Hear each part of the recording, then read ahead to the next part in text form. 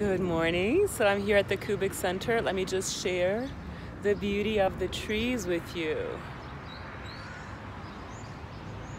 and the beauty of nature. So this morning I felt very inspired to talk to you about beauty. In my opinion, beauty is an essence, and it has everything to do with the only realities that exist in Toltec wisdom, which are truth and love. Truth and beauty, yes, but beauty as an unfolding of love and truth. And the key to connect to truth and love and beauty is nature. In my opinion, something is beautiful when it's natural, when it expresses our nature of truth and love. So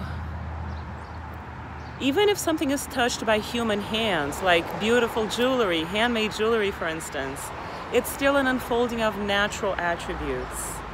So whenever something is artificial, it's not beautiful. And whenever something is natural, in my opinion, it's beautiful. So this is what I wanted to share with you on a Sunday morning, and sharing the flowers and the trees and the beauty of nature.